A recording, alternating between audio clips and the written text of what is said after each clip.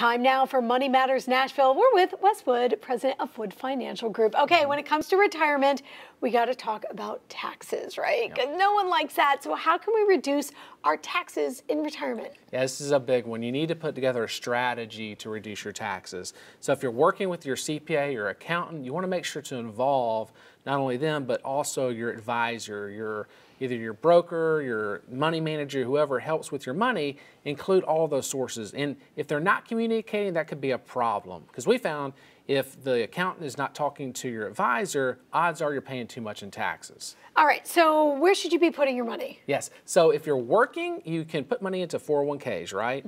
Or if you're not working anymore, you can put your money into other types of qualified programs to get some tax breaks.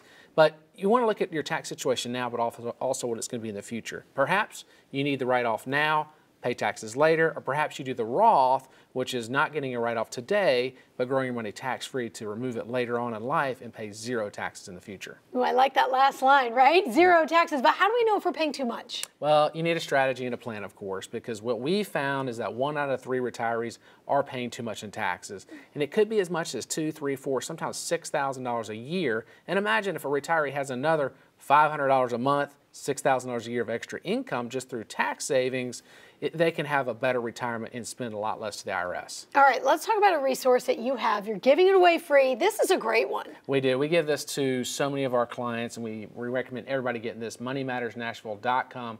Are you paying too much in tax and retirement? Great resource to help you reduce your taxes. You know, this really is the framework to reduce that taxes, put more money in your pocket, have that money you've worked so hard work for you. You know it's so critical for our retirees. Exactly right. Save money in taxes, giving you more income later on in life by just doing this one simple thing. moneymattersnashville.com.